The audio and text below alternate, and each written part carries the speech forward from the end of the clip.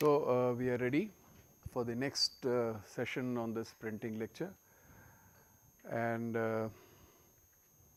what we have covered in the last one is this: what is printing, how close it is from the dyeing, what are the basic steps involved like printing, drying, fixing, washing, styles of printing and methods of printing. This is what we revised. Now, in the lecture 2, we will look at the essentials, ingredients of a printing paste, and one of the essential obviously is the color. How many types of colors are there, what interactions that they have, all that is important from the point of view of printing as well, like it was for dyeing, right.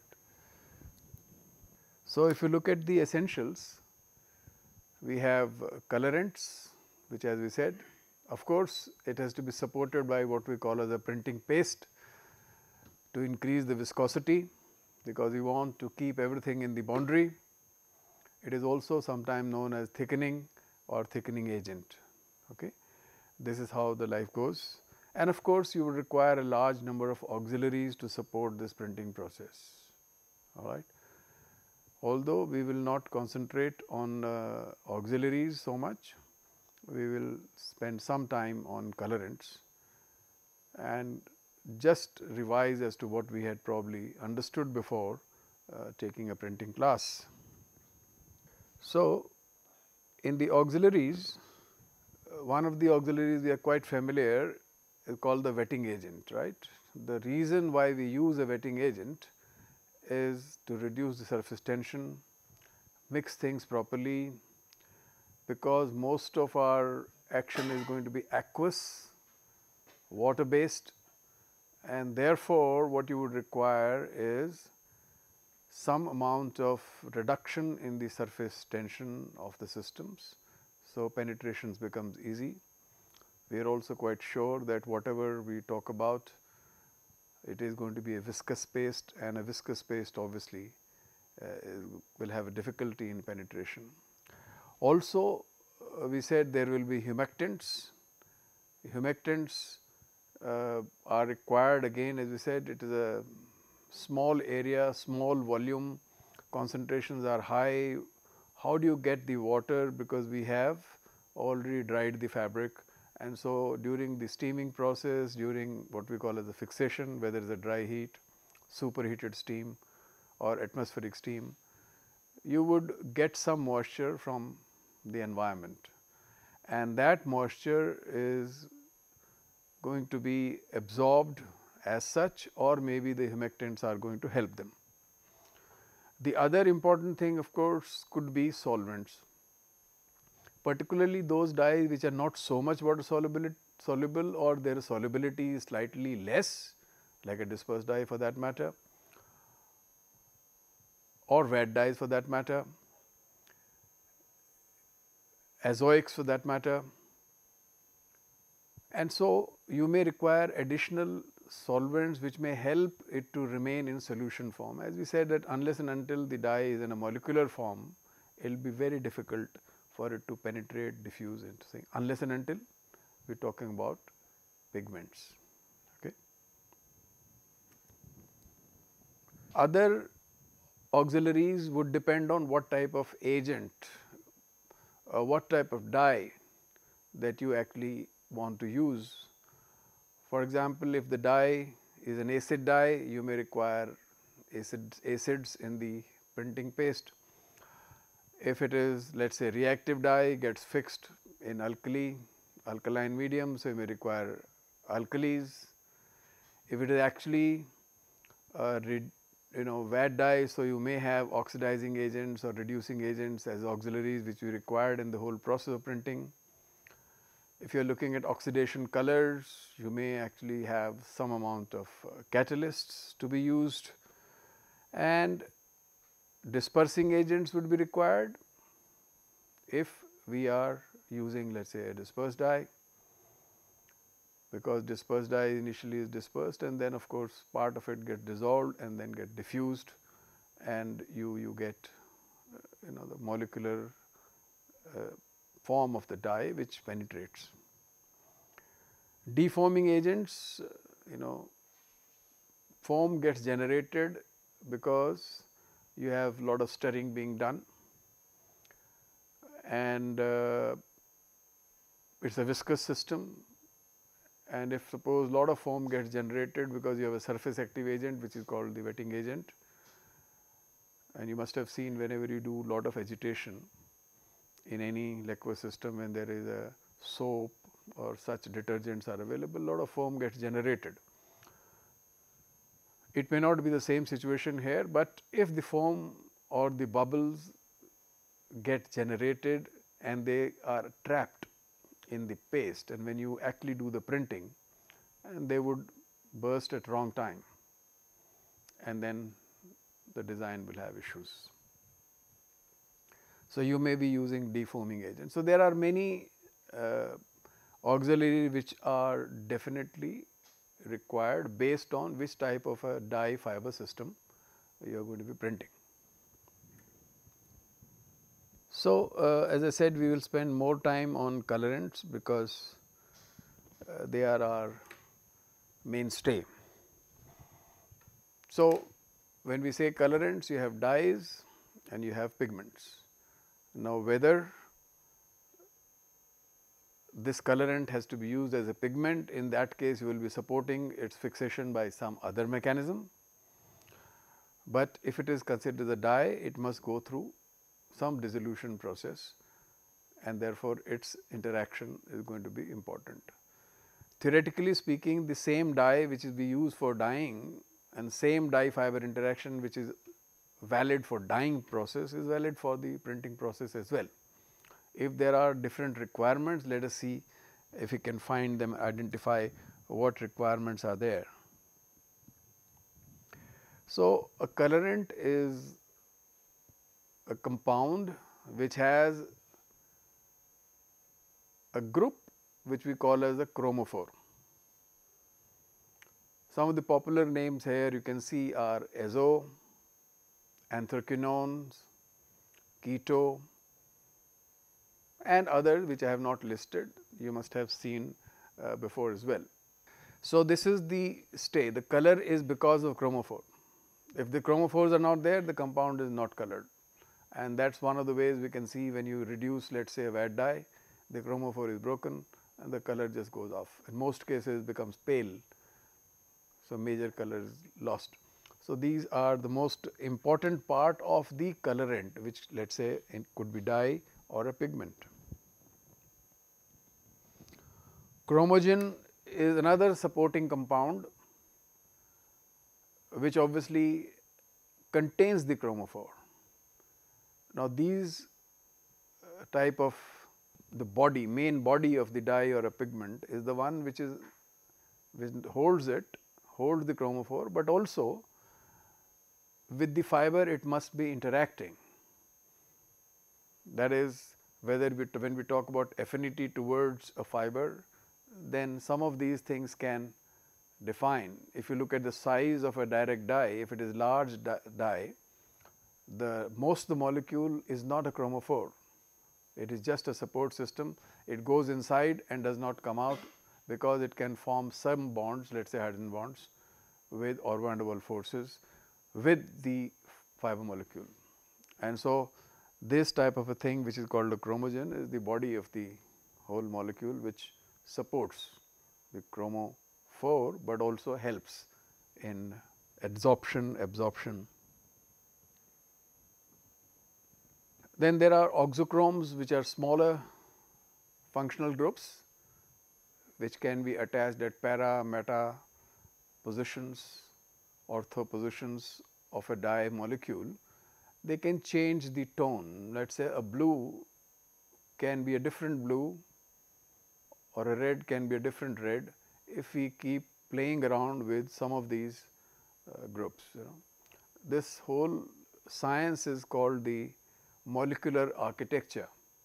So, a dye molecule has its own architecture, and based on these groups you can actually play around and actually synthesize a new dye molecule which may have certain interesting shade palette. And so, these oxychromes are also very important as far as they will be part of our dye. And yes, most of the dyes and also whether they are through printing or dyeing process would be applied through aquaspedium.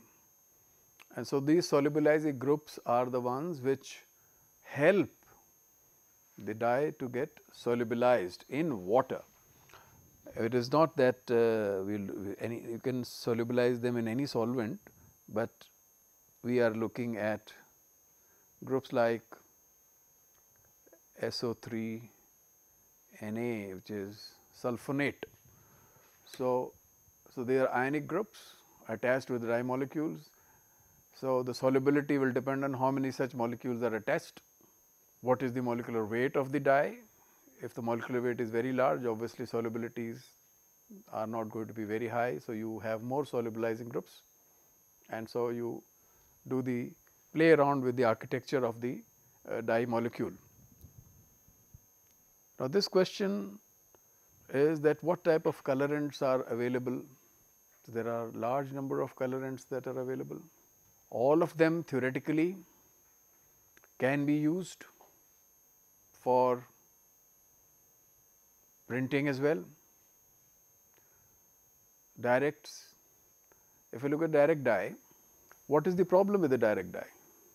It was one of the easiest dye to be dyed, generally for cellulosic material, but people were not very happy with it because it was easy to dye and wash fastness was low, easy to come out of the fiber as well. It is not that every direct dye has low wash fastness, but large number of them have low wash fastness, and therefore, you may not like to print with direct dyes, because printing is a costly process. You have to do a lot of exercise, and at the end of the day, if anything wrong happens, then you are not going to be very happy.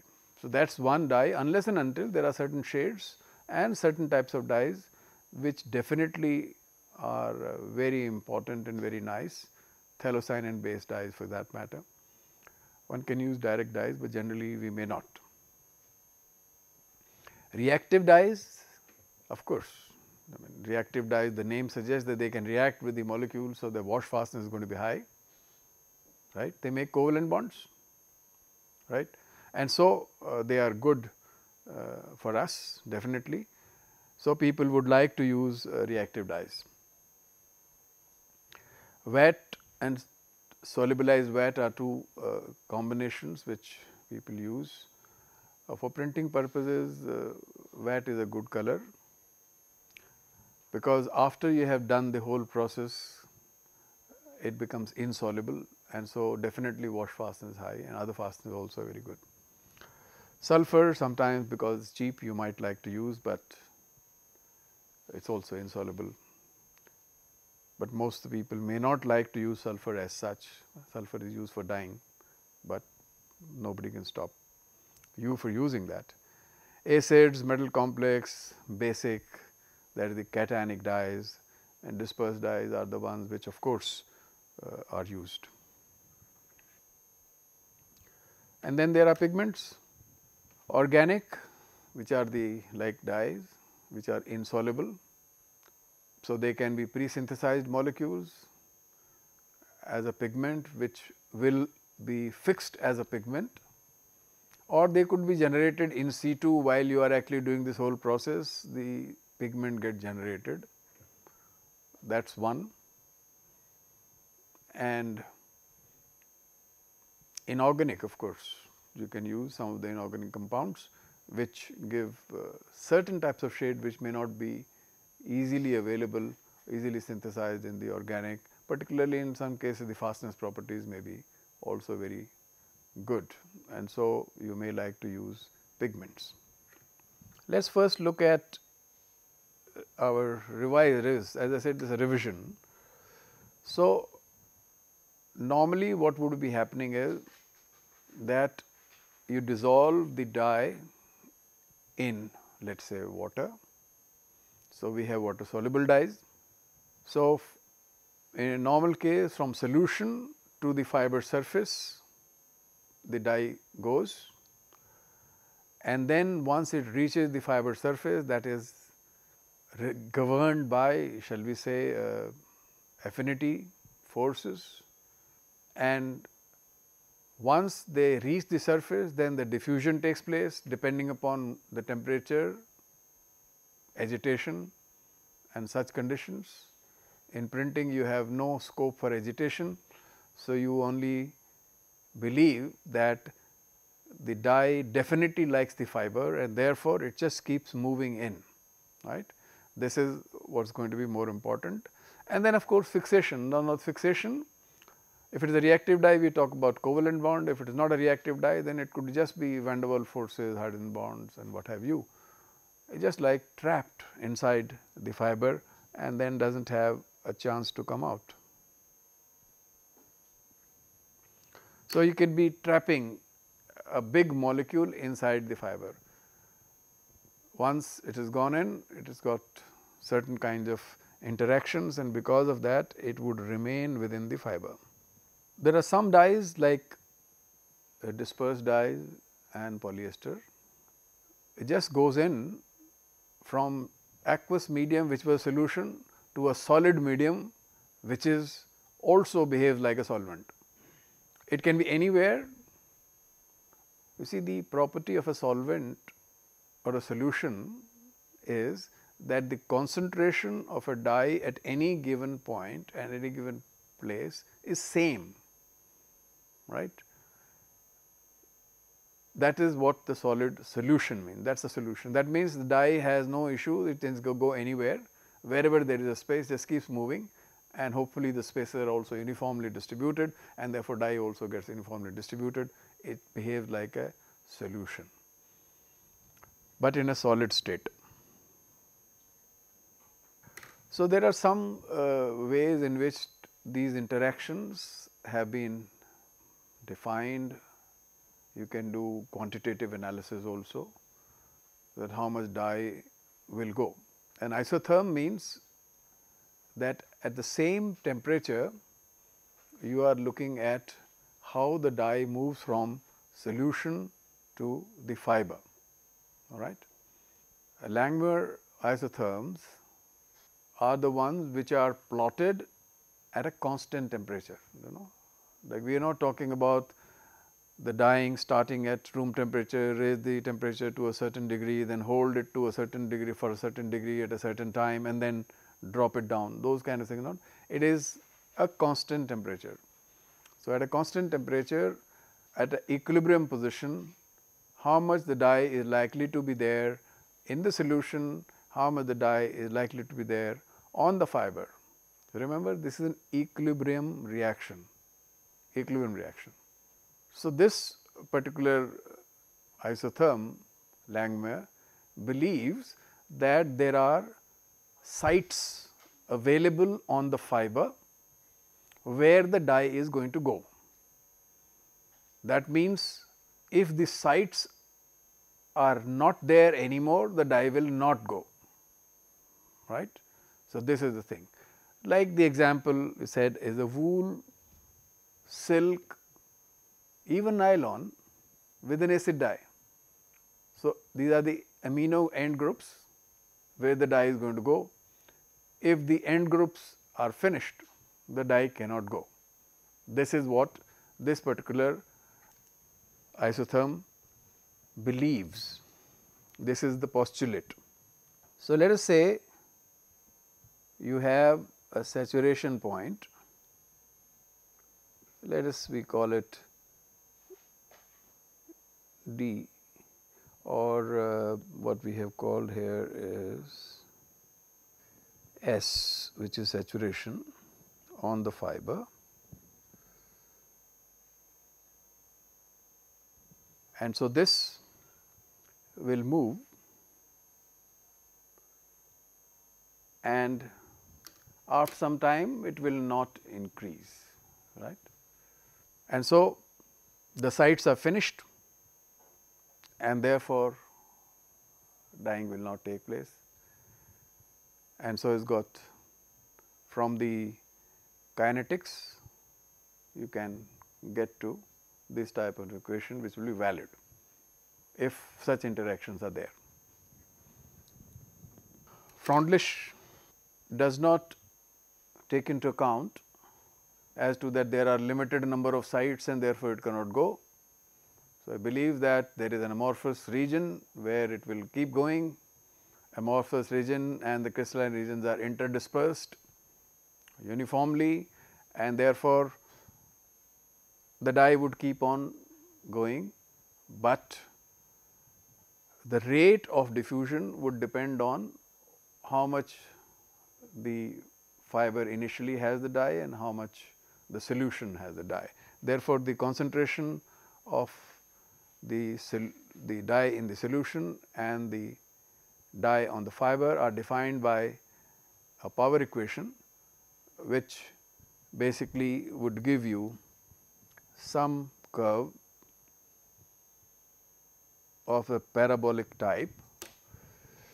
The value of k and n would differ from fiber to fiber, like dyes which do not actually depend on any site. So, fiber has many sites or areas amorphous, which is just go diffuse and enter there.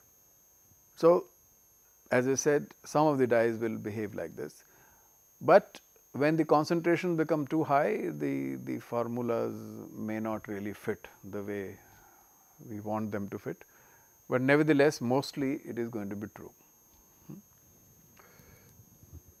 The same power isotherm, when the value of the n becomes 1, so it just becomes dF is equal to k ds.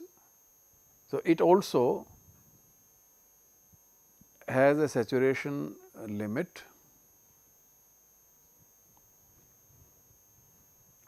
but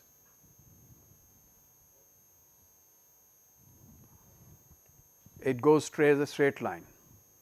So, based on what type of dye that we have, which does not depend on what is inside, what is outside, it just depends. It does not get governed by the inverse flow, and so the dye, as long as there is a space, it just keeps going. More is the dye in the solution, more will be the dye on the fiber in a linear way. So, when the n is equal to 1, so this formula therefore, for you will be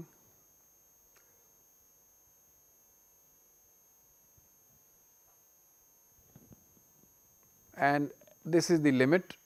After this there is no space, whatever the voids, amorphous regions, they are also filled.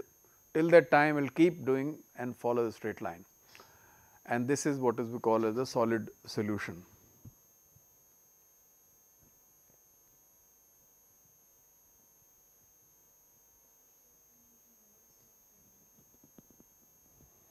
So, it will just keep falling, and after that it will become flat. The previous one is this one you are talking about. This actually does not believe, it believes that the rate of absorption will keep going down as the dye and the fiber keeps increasing, and because it still thinks that there will be some bonding of hydrogen bond will formation or some kind of affinity things will be there, and so rate of diffusion will keep dropping down. This one says no, if there is space it will just go without bothering as to how much dye is already present till the time when nothing is available. So, it is a question of, for example, students entering through this room from this gate, there are enough seats available. It does not matter whether 10 students are inside and the 11th will be said, let us not go, because there are 10 students inside. Well, there are space, I just go, no resistance. So, it will just keep doing approximately like this.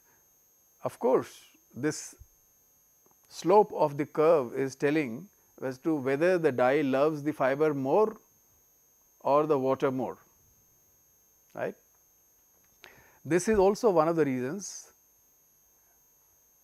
although dispersed dye is not soluble in water, but still you dye from water. So, why do you dye from water? You could have dyed from a solvent where the dye is soluble. Why do you need to dye it from water where it is not soluble? Other dyes are water soluble, so it is very good. Here you do not want, because the water solubility was the one which was responsible initially that the new fibers like acetate fiber, polyester fiber, when they were synthesized or manufactured, those earlier dyes would not go in. And they found they are more hydrophobic, so they have to have hydrophobic type of dyes. It is not a zero solubility, but very little solubility in water. Okay. So, if suppose we say tomorrow we want to dye from a solvent where the dye is soluble, and then dye the way you dye, let us say from an organic solvent like hexane, then you will find the dye goes, but the dye fiber interaction again is the same solid solution, all right. So, it will go sit in the fiber, but what you will find is the dye, because it is soluble in a solvent, it likes the solvent more. So, the partition coefficient will shift towards the solvent and not towards the fiber, and that is the reason why, although dispersed dyes are not water soluble, we still would dye from aqueous systems, right. So, it is good that more dye goes into the fiber rather than it stays in the solution. Now, this same type of colors, I am not talking about pigments at the moment, can be used for printing. How should they be different? One, many colors are being used in the same system, that of course. Mixtures are being used, yes.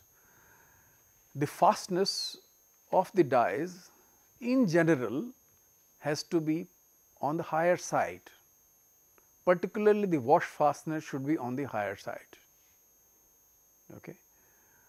And therefore, it will not be so much important that you have a faster rate of reaction.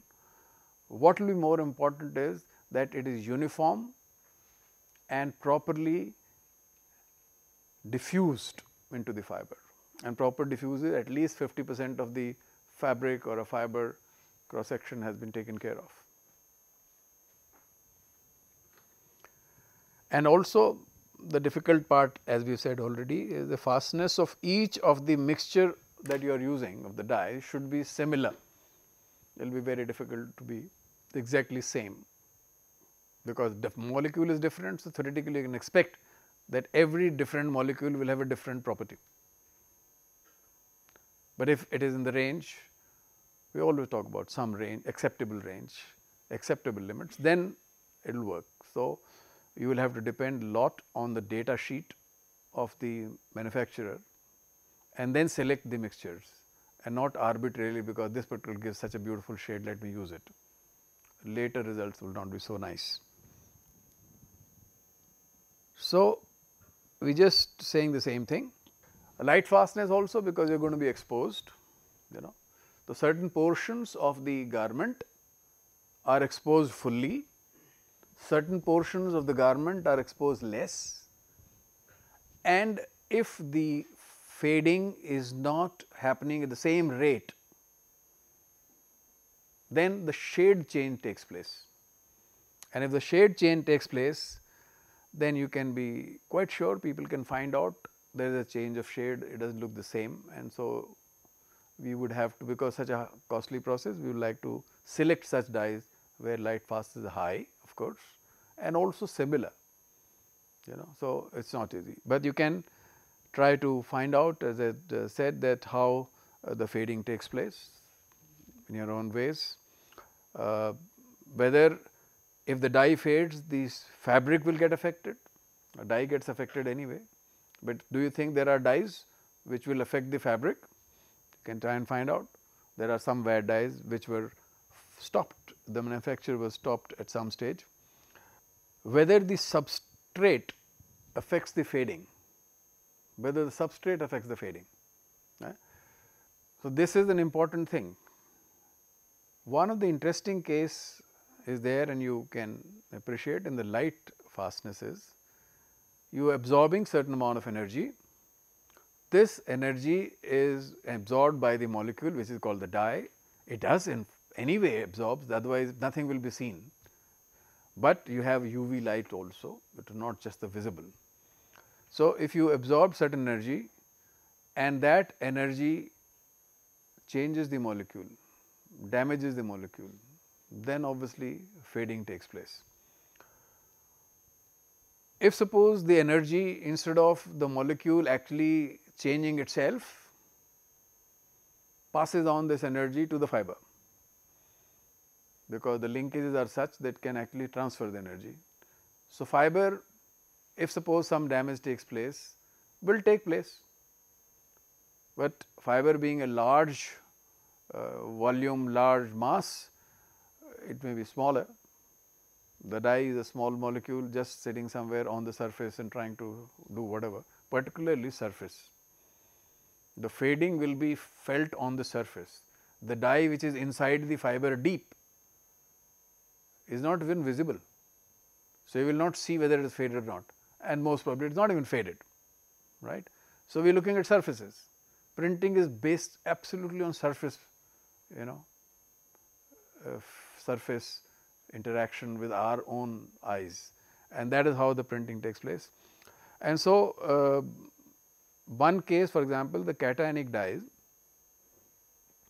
you can dye them on cotton also through a mordant. You can similarly print also. You can have those same dyes on acrylic fibers. Okay. Now, generally it was felt, and it may have been, you may remember also, the light fastness of the basic dyes on cotton were found to be relatively poor compared to even direct dyes, light fastness we are talking about. But the same dye, if applied on acrylic fiber, shows higher dye, higher light fastness, because you make an ionic bond there. It is relatively more easily able to transfer the energy to the fiber. A dye feels safe, and so fiber dye interaction can actually play some role in the fastness, defining the fastness, light fastness also. Wash fastness you understand very easily. There is a bond made, less bonding, more bonding, covalent bonding, ionic bonding, they will all play a wash fastness role in determining what is the wash fastness, but light fastness also gets affected. You can read more about it. The wash fastness, of course, is important.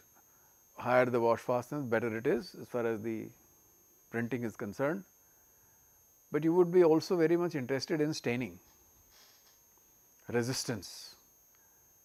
Staining resistance is important, because when you wash, some of the dye solution during washing will flow over the areas where you do not want it to be there. And you must remember, stain is generally difficult to remove, easy to happen, because the equilibrium is in the favor of the staining, because the color is more in the solution, let us say, and there is no color on the fiber. Although temperatures of course are different, you are not giving the right pH, you are not giving catalysts, anything else. Therefore, we do not expect so much to happen, but stain is a stain, and that is what you have to worry about. And so, one would like to have such dyes which do not stain easily. You will have to wash sometimes also. No?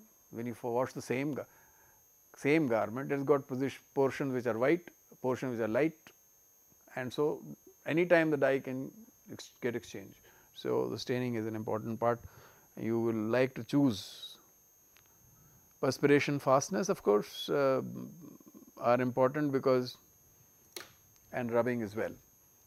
So, if you have dyes which are not soluble, which have not reacted, which after process would be available in particles, even small, or dimers, trimers and larger things, which become insolubilized after the process is over, they may have a tendency to get out also, because they may be on the surface. Let us say azoic, okay, they may remain on surface, and so the problem. Or the indigo, for example, you know the denim. So, affinity is less, does not penetrate more, but you like it anyway, and so rubbing fastness. Unless and until there is a fashion, it may not be very good.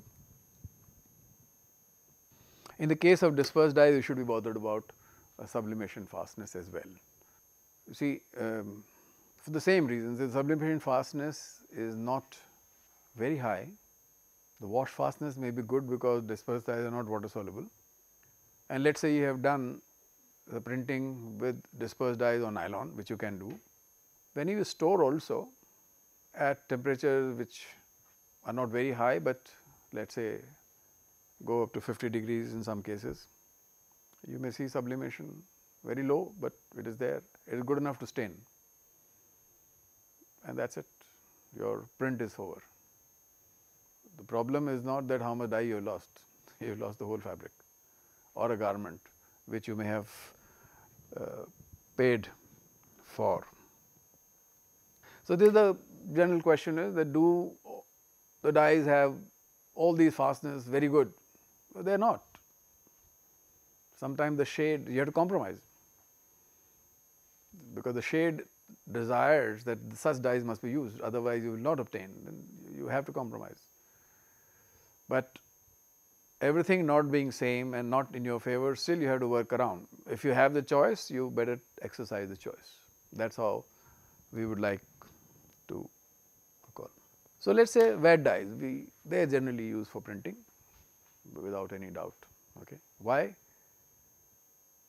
They have all kinds of fastness which are very good, very important from the printing point of view. You look at the wash fastness, you look at light fastness, all kinds of fastness. They are very nice dyes, but they are expensive. So, you can appreciate anything which does everything right will be expensive, not just as a dye, but also the whole process. You have reduction, oxidation, all that has to be done. So, they are good for printing, cost is high, so no problem, you should be able to use them. Which type of a fabric can be printed with wet dyes? Just give me some answer. What type of a fabric? Cellulosic. Okay, very good. So, this type of a dye, the way it is, can be used for cellulosic, cotton, viscose, etc. If suppose somebody says, I want to use it for wool and silk, is the dye has a problem with the wool and silk? So, what is the problem? Alkali and the process is a problem, right? If suppose you can solve this problem, then you should be able to dye. And that is why people made something called a solubilized wet dye. The same dye has been changed, that you have now groups attached, they make the dye soluble. So, these are sulfuric esters and sodium salts of sulfuric acid, because every time you make these compounds, you got to make a salt, so that they remain ionic and so water soluble. So, it is the same dye as before, just that the structure has changed. So,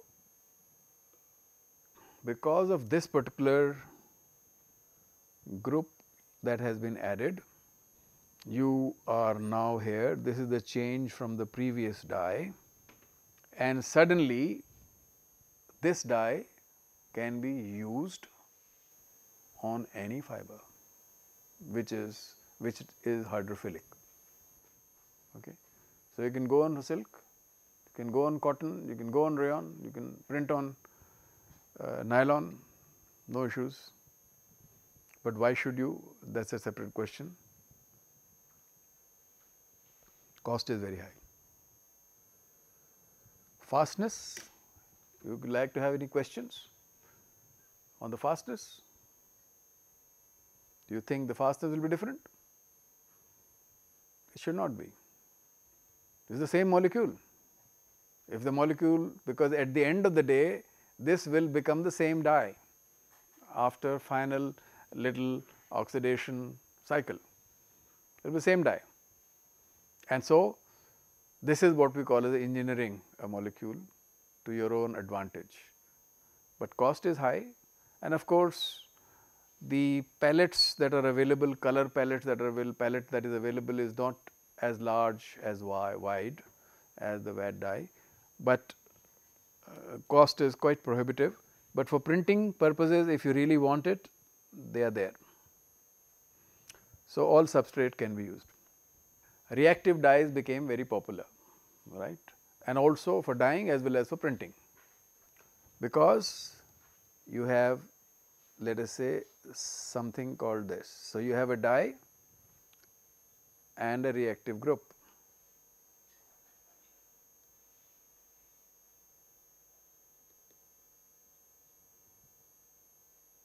Of course, there would be a bridging group and everything else. There is a chromophore, you can see this also will behave like one. And so, reactive dyes, everybody loves them. So, we spend some time here before we, they are water soluble, no issues on that, because they have various kinds of groups which sulfonic acid groups which are attached. So, what is the process? The process will be, first you dissolve, then you make a paste, after making a paste you do whatever, and then it must bond. So, you must provide a condition at a right time. If you provide the condition of fixation at the wrong time, then you get a wrong results. So, let us say it requires alkaline condition, the alkaline condition must be provided at the time of fixation. If suppose the alkaline condition, right alkaline condition is provided in the paste itself, a paste is stored for a long time, it is not made every minute and not easy to make also, it requires energy and effort. And therefore, what we will do? You will provide alkaline conditions at the right time. This particular dye is called a dichlorotriazenyl system, sometimes known as the M type of reactive dye. This is not used for printing generally. It is too reactive, lot of wrong things will happen, right thing will happen later. So, you want to create a condition, let us say it will fix at 60 to 80 degrees centigrade, then at room temperature it will not fix. So, whatever kind of material that you have, whatever anything else that you have, there will not, nothing will be happening at that time, it will happen at the time. So, you might prefer this dye, where one of the chlorine has been substituted by an amine. So, reactivity has gone down, and time required, temperature required will be high, but for printing it is a good idea. Saving time is not a good idea. So, these are some of the reactive groups. As we said, the reactivity should be less, fastness obviously will be high, and this would, two things which we quickly talk about. The fastness, if the reactive dye has reacted with fiber, it makes covalent bond. So, should not have any fastness issue as far as the wash fastness is concerned, but if it has not reacted, then you have a problem. So, if you are looking at a cotton, where does it react? To the hydroxyl groups. Whenever there is a water, there is a hydroxyl group. So, it will react with water also. If it reacts with water, those, let us say 1 chlorine in a monochlorotriazine type of a dye was there, this will react with water, a dye will not react, it will just be there. You wash it, it will come out. So, fastness property would depend on how have you actually proceeded, whether most of the dye has reacted or most of the dye has not reacted or reacted somewhere else or in some other form, then you have a problem. Then this question of substantivity versus reactivity. So, you want it reactive, again moderate, like you said, I do not want a dichloro. Substantivity also moderate, that if at all it has hydrolyzed and is available when I do good amount of washing, it should come out. So, that the customer does not complain, it should come out while you are processing. If it is high substantive dye, then it will have different ways of bonding other than the covalent bonding also, like, and it will stay and keep coming out every time you wash. And so, the wash fastness sometimes reported may not be 5, it will be less than 5. How can you have? Reactive dye less than 5 means what?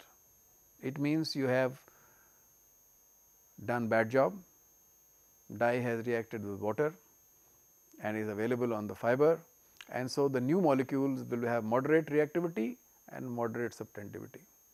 So, that can come out. Which substrates can be printed with? Little louder. Which substrate? Yeah?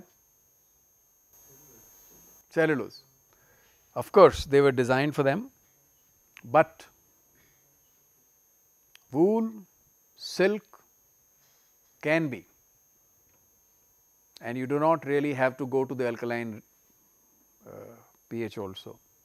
They can react, and so hydrolyzed dye issues will also not be faced with silk and wool. So, they are one of the best actually in India also. A large amount of silk printing is done by reactive dyes, and so they actually show better fastness.